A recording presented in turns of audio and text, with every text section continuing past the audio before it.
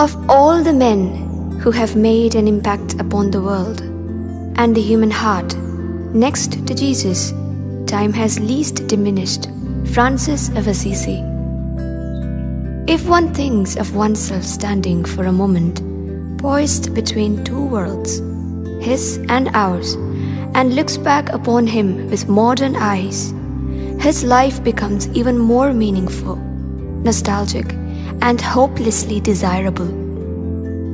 For everything in modern times is exaggerated and intensified until living has become a fever, and the throat begins to feel raw and the tongue swollen with the thirst for peace, serenity, and a return to dignity. One comes to Francis as to a cooling draught. The following is not a life of Saint Francis of Assisi. It is not even an essay or an estimate. It is a groping for an expression of some of those qualities in him that have touched me deeply in recent years. Thus, if you will accept this as an expression of what Saint Francis means to me, and not what I think he should mean to you or to anyone else, we shall both feel more comfortable on the ensuing pages. Over and beyond the lyric life of Francis and the exquisite poem of the brief span of his years on earth, I am captivated by his unfailing courtesy, his humor, cheerfulness, and gaiety of spirit, but above all, his deeply satisfying humility. Once you have accepted a man as a saint, it is difficult to return to the contemplation of him as a man, for custom, time, and canonization throws an aura about him. And yet, so many of the qualities of Francis and the things he did that were accounted saintly were manly too, so warm and earthly human and mortal that one thinks one loves him for his manliness, only to find then that they approach the divine because of the manner in which they were used to enrich the world. We are all endowed in some measure with some traits and capabilities, but only Francis used them to send up a lifelong song to his Creator.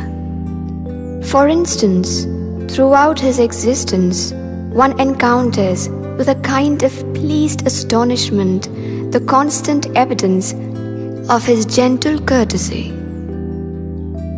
I do not know why one should not look for courtesy in a saint, but it does seem foreign to the sometimes chill and austere presence one comes to associate with the holy.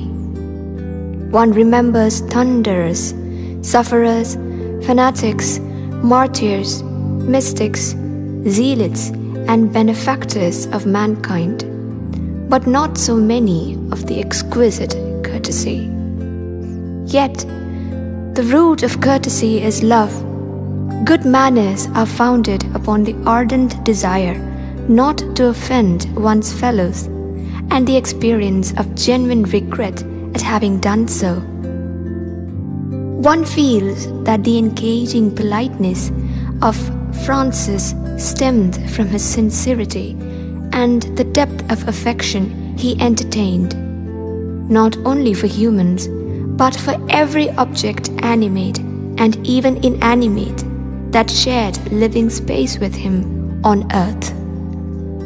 Francis had a relationship to everything, to man, beasts of the field and forests, the birds, the fish, trees, flowers, even stones, the sun, the moon, the wind and the stars, fire and water, rain and snow, storms, the earth, summer, winter, and the tender elegy of springtime. With all of these he dealt courteously and admitted them to the circle of his immediate family. For a man who believes in and loves his Creator with his whole heart must also dignify and love all of his creations. Many of the legends regarding Francis, his feeling for his surroundings, and the living things that populated the countryside can be misleading, unless one remembers this matter of courtesy towards and fellow feeling for one's lesser neighbors. There is, for instance, the story of the fisherman who presented Francis with a carp that had just been drawn from the lake. His poet's delight in the silvery beauty of the fish was mingled with pity for its grasping struggles. He returned it to the waters whence it had come. Thankfully, says the tale, the fish followed his boat to the other side of the lake and was waiting when he returned. It is not the legend of the grateful fish that is important, but the release. Do we ever experience the deep sense of kinship entertained by Francis for the other inhabitants for our planet? Have we so much as a moment to spare to try to love, understand, or pity what we destroy? Francis did not preach a sermon demanding that all fish be returned to the sea, or for that matter, that we refrain from catching them. But towards that particular one that had swum to his ken, he behaved like a friend and a gentleman. There is nothing that Francis ever said or did to indicate that a man need to be ashamed or feel guilty because of eating a lamb cutlet, provided he loves the living lamb. Or that it is wrong to bring down a pheasant with a fowling piece, if one is capable of humbleness in the presence of such a beauty of wing. Francis accepted and lived with the hunter, the fisherman, the farmer, the butcher. He neither humanized nor sentimentalized animals, but he did feel for them, admitting them to their rights of kinship with him and giving them the same courtesy that he bestowed upon his fellows. And if he was sorry for their difficulties in a predatory world, he was also keenly aware of the many beauties and blessings with which they had been endowed. What reaches one's heart is the touching simplicity with which he admitted every living thing to the equality of gratitude towards its maker. We admire the sincerity that led him to preach to the birds, to remind them to praise and thank him who had endowed them with such lovely plumage, abundant food, and graceful power of flight.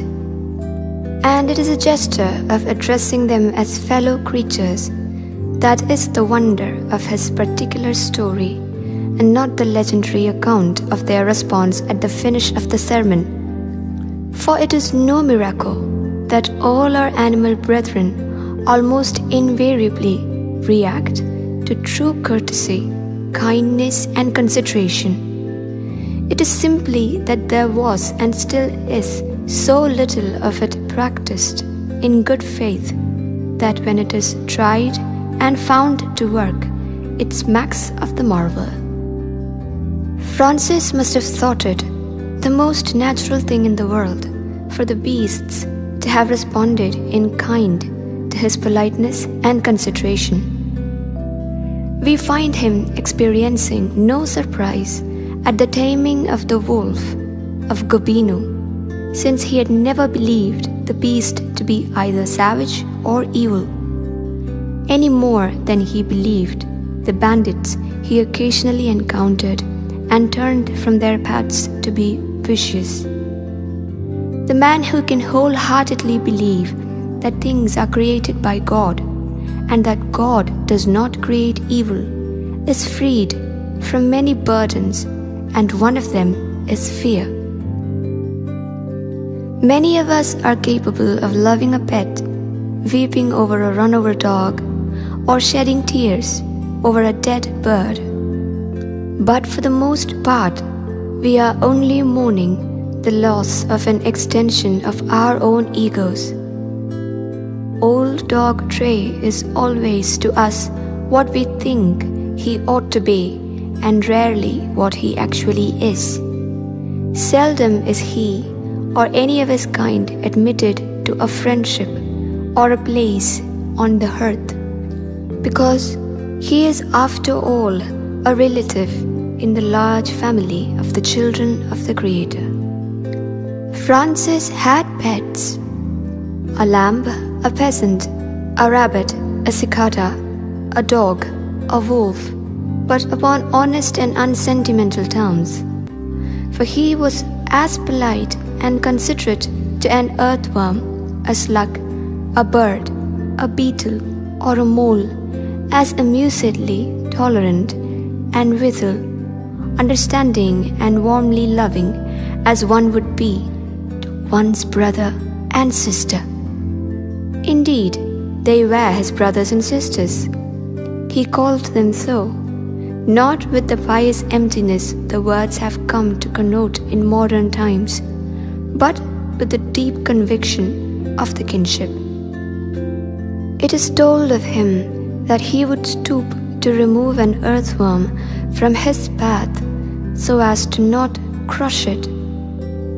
One feels that with Francis it was a personal as well as a symbolic courtesy to something living he happened to encounter. There appears to be a touch of the child's world of fancy in this, but it is really an intensely practical way of life aboard an overpopulated planet, and what is more, it has the great advantage of beauty over ugliness. Looking back to the daily joy and happiness that Francis managed to crowd into the 44 years of his life, it is not all that difficult to understand that it is better to be kind than unkind, and to be generous and accommodating instead of rude and possessive. This is not childish. It is one of the most adult discoveries ever made. And one notes with equal satisfaction that Francis expected a full return of courtesies. And what is more, he got it. For in that state of nature which exists in the faith that all is divinely created, with love and delight in beauty. And who shall say that a maggot, a spider, a rat, or a hippopotamus is not beautiful in the eyes of God? There must be give as well as take. Thus, there is no difficulty in understanding his request to the noisy swallows wheeling, looping, twittering in the late afternoon sky, drowning out Francis's attempt to preach with their chatter. My brothers and sisters, the swallows, it is now time for me to speak. You must have been speaking enough all the time. Give me leave to be heard. It is recorded that the swallows piped down. In the same spirit was his request to Brother Fire, in the shape of a red-hot iron physicians were about to use to cauterize his temples in an attempt to cure his growing blindness late in his life.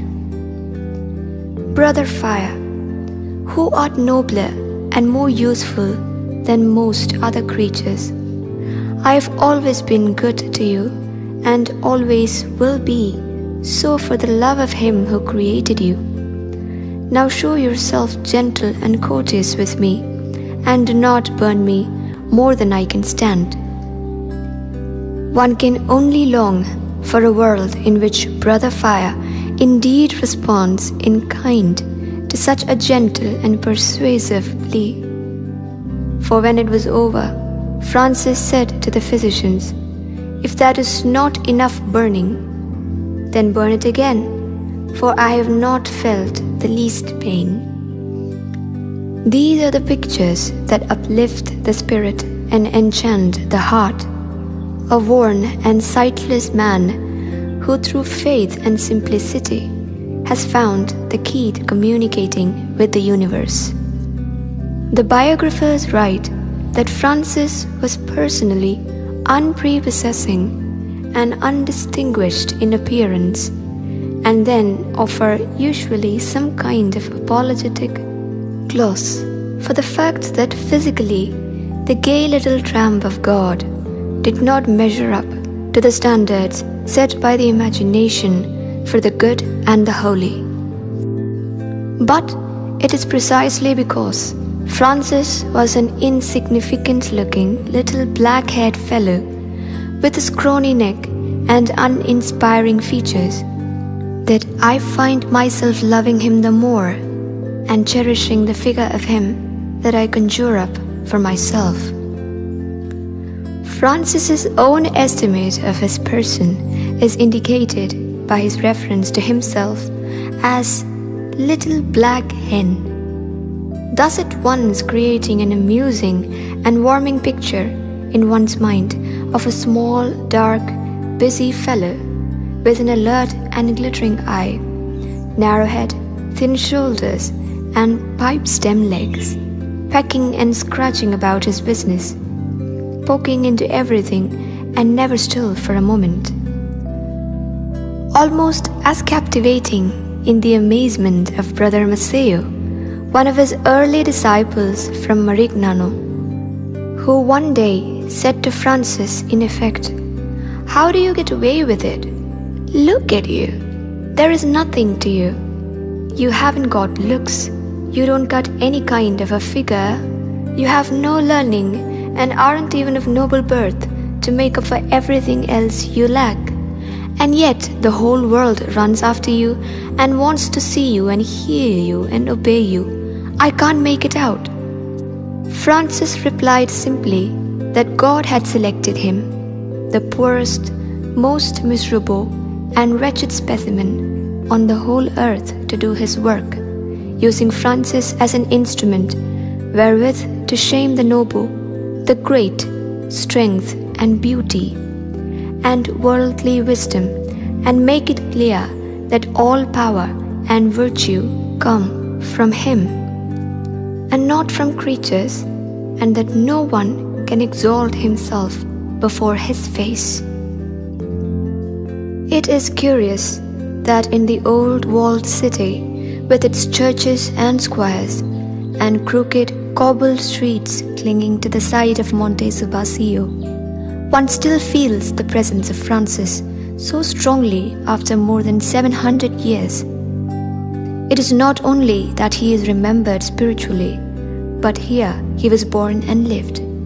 Every alley, every market square or plaza, every time-worn stone upon which one stands or rests one's eyes once felt the touch of his feet, or the passage of the rough hem of his habit sweeping by. Here is the house where he first saw the light of day. There the church where he was baptized. At this fountain he surely paused some time to drink. From that stairway he exhorted his fellows to love their Maker and one another. It seems impossible that he has departed from these houses and passageways and arches, the squares and gathering places that his eyes looked upon, these rooftops, eaves and tall chimneys, the stone towers that listened to his voice rising from the winding streets below in song or poetry, or simple praise from a heart bursting with joy.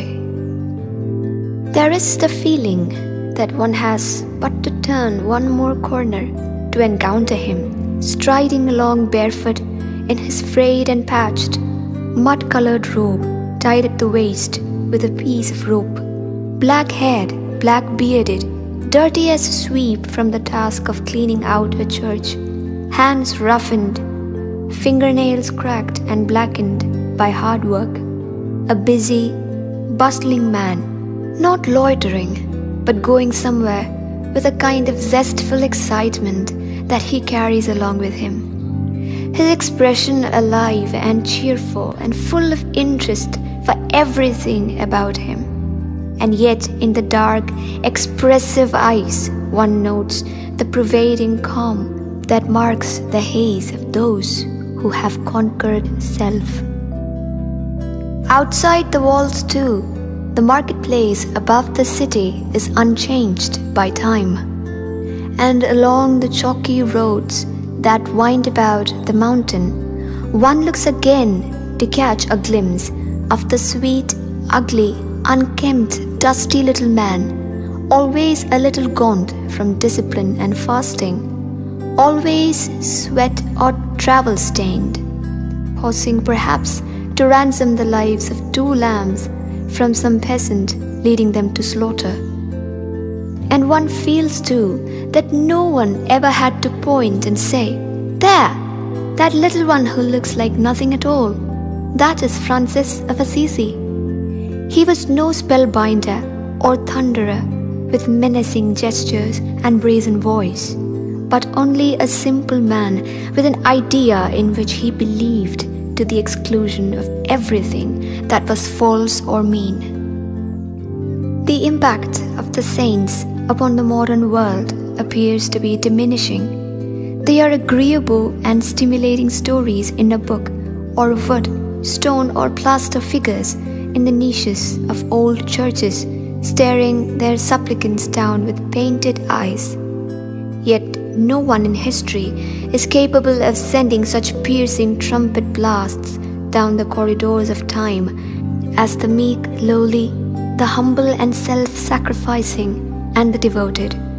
The soldiers, statesmen, and conquerors catch the eye and the intellect, but the lovers of God capture our hearts. If, in a sense, the saint was often created by times and the need for him in a sick world, the illness appears to return with cyclic insistence in such periods when humanity becomes poisoned by too persistent a dose of its own evil. One is suddenly aware of something golden shining in the darkness that surrounds the human soul. This is when one presses one's nose against the seemingly impenetrable window panes of the past with an almost juvenile yearning for a share of the spiritual beauty that lies so clearly visible on the other side. Saint Francis in particular defies the would-be imitator, for his courage was so gigantic, his faith so unswerving, his simplicity so unassailable, and his consistency so unique that his like has not been encountered since. In this bleak, barren era of too much material abundance, one can still warm oneself at the fires Francis kindled 7 centuries ago, and reduce the growing chill in one's heart at the flame of the example of this man whose entire mature life was nothing but one inexhaustible pouring out of love. Yet, because one is human, one finds oneself attracted to the humanity in a godly figure. I find myself particularly enchanted by the contemplation of this 12th century man, inspired by divine fire, equipped with the indomitable will and moral courage needed to pursue the inspiration, who was yet leavened with humor, and who had that occasional impish, small boy quality that is so endearing when it is found in truly adult men. For Francis was possessed of the light humor of wit and grace, the heritage of his younger days in Assisi, when he was town host, playboy, and troubadour. By living and acting as he did, he made many other ways of living and acting seem ridiculous. He appeared to be doing what he did with great import and seriousness. Nevertheless, he had a mischievous and merrily sly way of undermining all kinds of tyrannies that complicate our lives such as wealth, birth, and ambition. He was likewise a master of the humor that is directed against that weak and frail vessel, self. For instance, he had another name for his person, besides the little black hen, which he applied when he found the spirit more willing than the flesh to endure the hard labor of rebuilding churches by hand.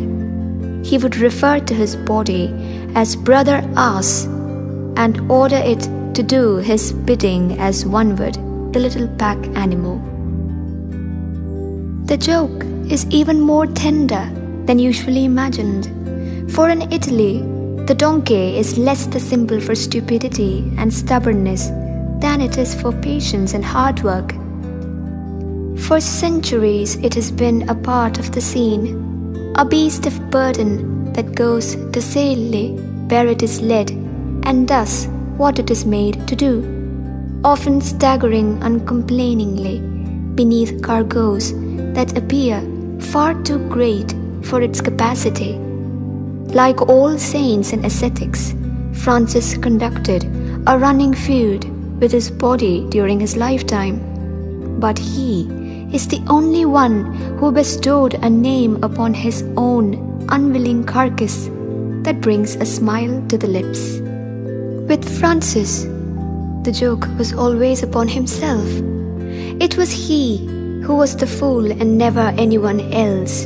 Hence, more often than not, there were tears mingled with the laughter he engendered. It is a classically comic situation when a pious fellow who preaches abstinence and self-control is caught in gluttony, his features still greasy from the feast.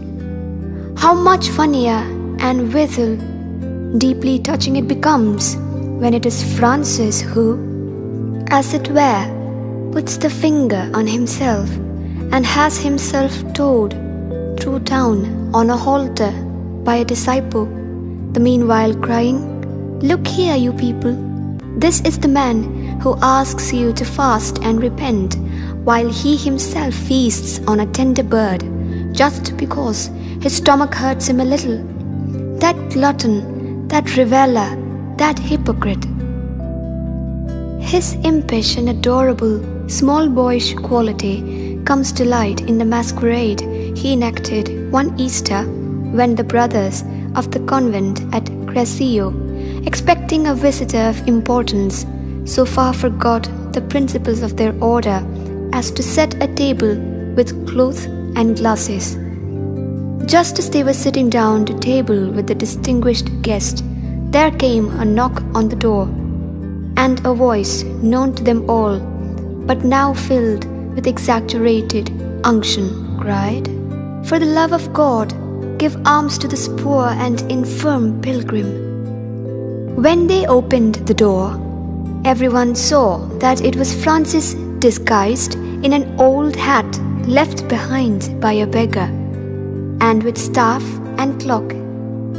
Bidden to enter by the unhappy brothers, he completed their confusion by taking his bowl of soup and piece of bread and crouching down on his heels in a corner by the fireplace. Here again is his favorite comedy of example. But one feels that his deepest chuckles were reserved for the divine practical prank he played on the concept of money. Jesus was outraged and angry when he drove the money changers from the temple. But I am certain that Francis was laughing inwardly when he ordered some money that had been left during his absence to be thrown down into the dung heap. He could have ordered it thrown into the dust at the side of the road, or into the fields, or let it be swept away by the stream. But no, by the dung heap he designated its merit, quality and value. He labeled it unmistakably for what it is and the place it deserves in the scheme of things. The humor is low, earthy, Italian, but retains the divine directness that strikes to the core. I come now to that quality of Francis that I love the most, and that is his humility and genuine or anti-arrogance. He faced up to himself, learned to know himself truly for what he was in relation to his God and the world in which he lived, and thereupon he simply shed every arrogance known to man and invited those who cared to do so to join him in doing likewise. He found paradise on earth and generously offered to share it with his fellows. It is true, arrogances were fewer and simpler in those days, and in the less complex society only recently emerged from the dark ages when man did not have so much to puff him up. There was the arrogance of living on a hill with armed retainers in a stone castle, the arrogance of golden spurs, and the arrogance of bulging coffers. There was the arrogance of learning in the days when the ignorant and unlettered were in the majority. The super-arrogance of those who claimed to rule man by divine right, and the arrogance that sometimes went with custody over the keys to heaven. And with these there was an end to them. A fellow might peacock in fine clothes, or set too rich a table, or carry his armor to the inlayers and engravers. But outside of that, man was on the whole not extravagantly pleased with himself.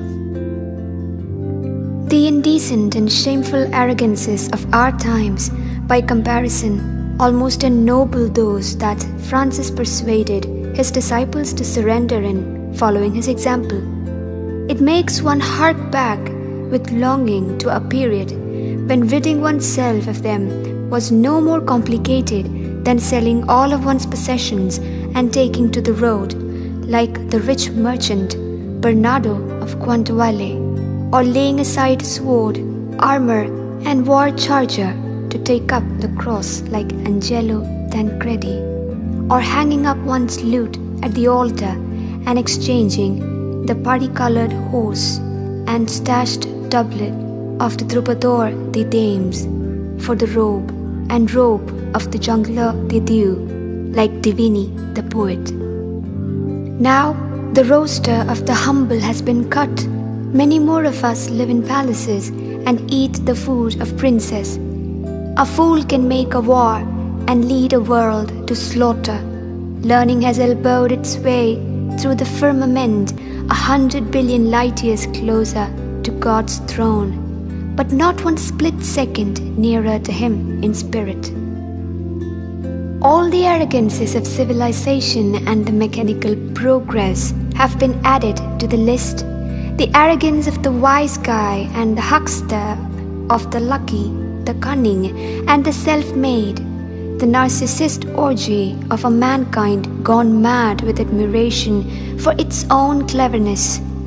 When the symphony of self-adulation becomes unbearable, the mind is rested in turning to Francis, the humble, unprepossessing little poet of life with the golden heart, the clear, unsullied spirit, and the unbelievable courage to strip himself of everything.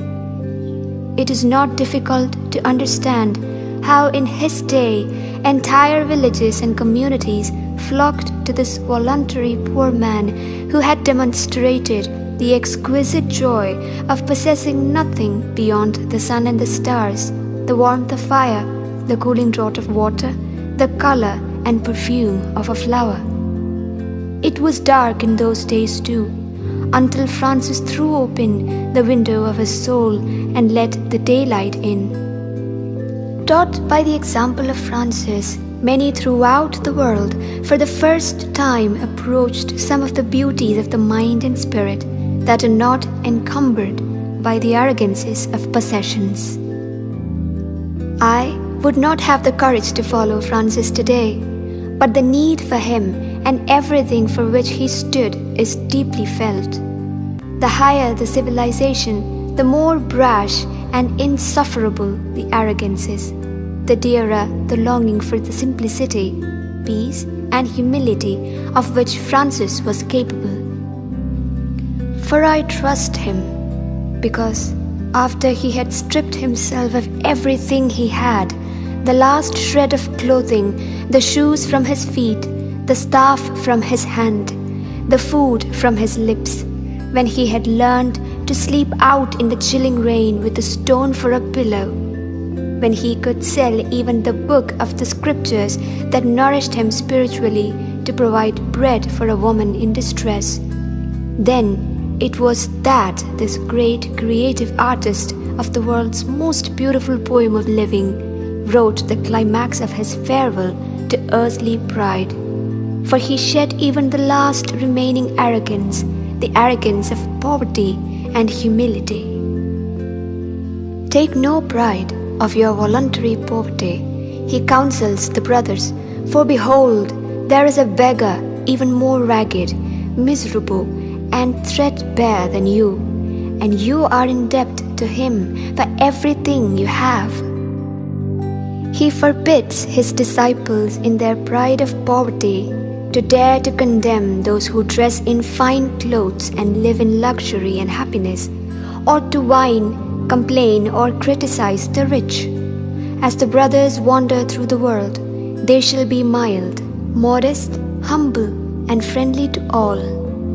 They shall not contend with one another, and they shall judge no one, and above all, they must be cheerful.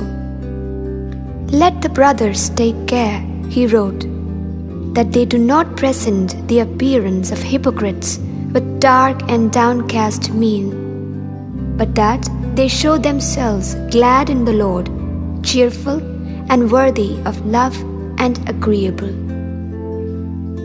This abnegation of the sweets of sacrifice, this joy within joy, was the ultimate in unselfish giving.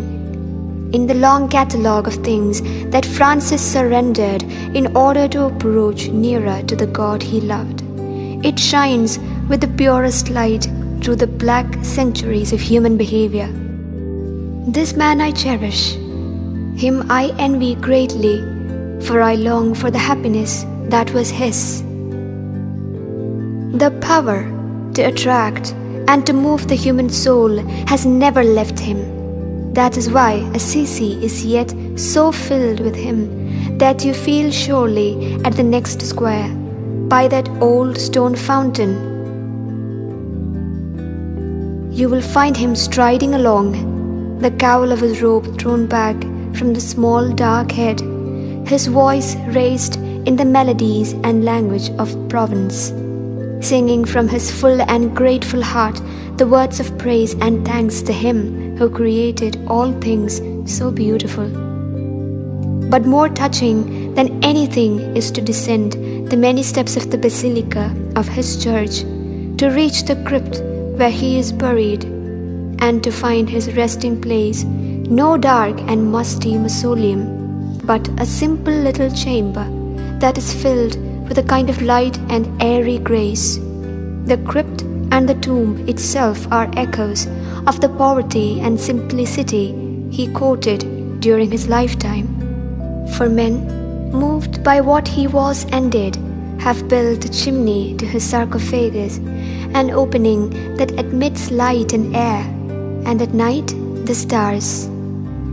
And in the day at certain times, the sun he loved so greatly sends a shaft slanting down through the opening, and it seems to shine directly into the great heart that is buried there.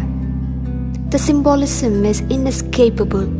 So shines Francis, the shaft of his being aimed at the heart of a world that grows darker by the hour.